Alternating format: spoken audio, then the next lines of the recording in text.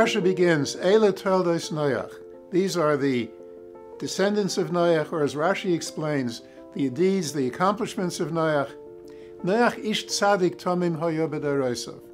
Noach was a perfect tzaddik in his generations. There's a great Hasidic Rebbe, the Rebbe Rabunim of Przyczka, one of the great Polish Hasidic leaders of almost 200 years ago. And he made a very interesting observation. Somebody, mothers, fathers, they go to school, they learn, they build themselves up, they become adults, and then they stop growing because they're doing everything for the children.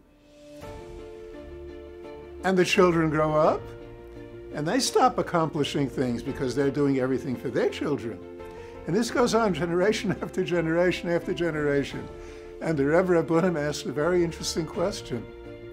Where is the child who is worthy of all of this suffering, all of this lack of achievement, lack of growth on the part of his parents so that he could grow? And the next generation, where is the child who is worthy of all of this? And the Rebbe Rabunim says, that's what the Torah is telling us. Eile Toldos Noach.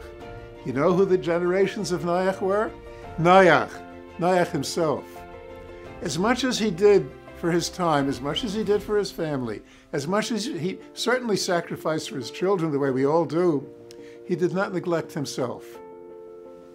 There was a great American educator of about the last century, Nicholas Murray Butler, who was president of Columbia University for 30 years, and he's the one who built it into one of the great universities in the world. He said, on the tombstone of the average man should be inscribed, died at 30, buried at 70. The Rebbe Rabunim, we don't need Nicholas Murray Butler. We have our own Talmidei Chachamim, our own leaders, our own Gedolim. You have to work, you have to raise your children, you have to work for your community. But as my Rosh Hashiva once said, never neglect the individual who is called I. Rabbi Gedalia Shor said that the first time I heard him speak. You don't neglect yourself. You have to set aside time for learning, time for tefillah, time for introspection, time for achievement.